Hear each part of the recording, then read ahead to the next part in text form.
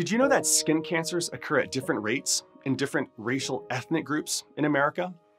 The U.S. Centers for Disease Control and Prevention published data on cancer rates, including that of skin cancer. They break the data down into 6 groups. The cancer rates for white, non-Hispanic Americans, for white Hispanic Americans, for Hispanic Americans, for Black Americans, for American Indians and Alaska Native Americans, and for Asian Americans and Pacific Islander Americans. The skin cancer rate for white, non-Hispanic Americans far outpaces the skin cancer rate for any other group. It's 5 times higher than the rate for American Indians and for Alaska Native Americans. It's 6 times higher than the rate for white Hispanic Americans and for Hispanic Americans. It's 21 times higher than the rate for Asian Americans and for Pacific Islander Americans. And it's a whopping 28 times higher than the rate for Black Americans. Now, if you think these particular racial ethnic categories are a little problematic because they conflate skin color with race and ethnicity, and they don't really capture the scope of the different groups in America, well, you'd be entirely correct. But that aside, why are there these stark differences in skin cancer rates among these various groups? Well, a large part of it has to do with how the skin reacts to sun exposure. So first, let's take a look at why skin cancer occurs. Then we can start to unpack the role that race and ethnicity, well, more specifically, skin color, plays in the whole picture.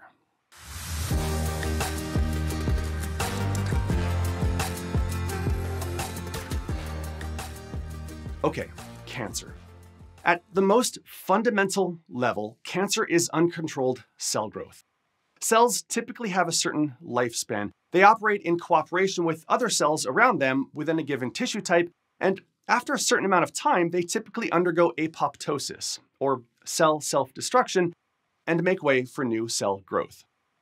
As humans reach adulthood, the rate of cell growth and the rate of apoptosis are approximately equal. Cancer occurs due to a failure in cell signaling related to cell growth. This can happen in 2 ways. The signaling for cell growth can be kicked into overdrive, or the signaling for apoptosis can be disrupted. So you end up with a lineage of rogue cells that are out of control. These cells form a mass called a tumor. So what does the sun have to do with this? As UV radiation comes into contact with the DNA of skin cells, it can stimulate mutations in a gene called TP53. TP53 produces a protein called P53. P53 plays a role in DNA repair. Now, imagine that there are dozens of genes that get damaged in a particular skin cell after UV radiation exposure. The P53 protein would repair those damaged genes. But if one of the damaged genes is TP53 itself, then the repair process for that particular cell could be severely compromised. In instances like this, typically other proteins that help to initiate apoptosis would be engaged and the cell would be destroyed. But if those genes also get damaged by the UV radiation, well, that's when things start to go off the rails. Without a good DNA repair mechanism and without the ability to enter into apoptosis, the cell can start to divide unchecked, leading to the formation of a cancerous mass. If that's how skin cancer forms, then what does skin pigment have to do with it? The skin pigment molecule eumelanin, which is the primary molecule responsible for skin color in humans, it can do at least 3 things to protect the skin from the harmful effects of UV radiation. First, the eumelanin itself can act as a physical barrier for an individual cell. It can form something of a protective cap over the nucleus of a skin cell, preventing UV radiation from damaging the DNA. Some of the UV radiation would get absorbed by the eumelanin. Some of the UV radiation would get scattered after coming into contact with the eumelanin. And of course, some of it would still get through to the DNA inside the nucleus. Second, eumelanin in the outer skin cells can protect deeper skin cells from sun exposure. Okay, our skin is broadly composed of 3 layers. There's the outer layer called the epidermis. There's a layer beneath that called the dermis. Then there's a third layer beneath that called the hypodermis. When cancer forms in the skin, generally it forms in the epidermis layer because that's the layer that is most frequently contacted with the UV radiation from the sun. But if we start to think of the skin as a three-dimensional structure with depth, then an additional aspect of sun exposure starts to arise. Now, the epidermis itself, it's not just a single row of cells. It's something on the order of 6 to 20 cells thick, depending on where you look.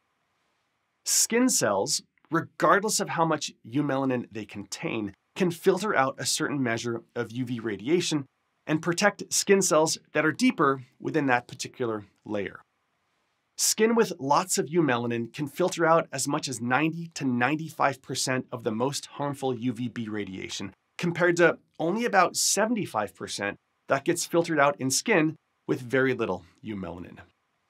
The outermost cells will always experience the most UV radiation, but if those cells have high levels of eumelanin, then very little UV radiation will penetrate down deeper into the epidermis. On the other hand, if skin has very little skin pigmentation, then the outermost epidermal cells are at risk, and since those don't do as great of a job at disrupting UV radiation, it means that the next few rows of cells will also be exposed to significant and harmful levels of UV radiation.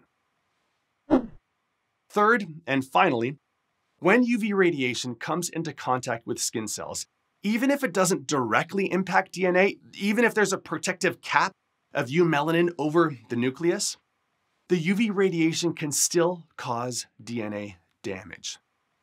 How?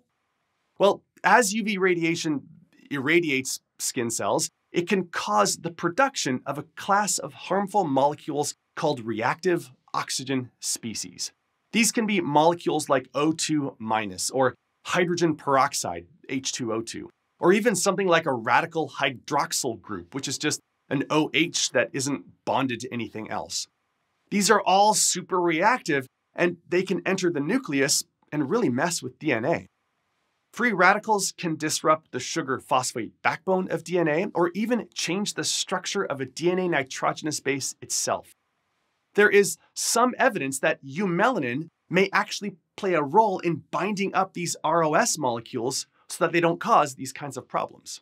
So regardless of the role that eumelanin plays in protecting the skin from harmful UV radiation, what does seem clear is that the more eumelanin that's present in skin, the lower the incidence of harmful mutations and cancer occurrence. For more information on the genetics and the cell biology of the skin pigment system, be sure to check out the other videos in this Evo-Ed series. And in the meantime, get outside, enjoy the sunshine, but take appropriate measures. Use sunscreen, regardless of how much eumelanin your skin may have. Thanks for tuning in. I'll see you next time.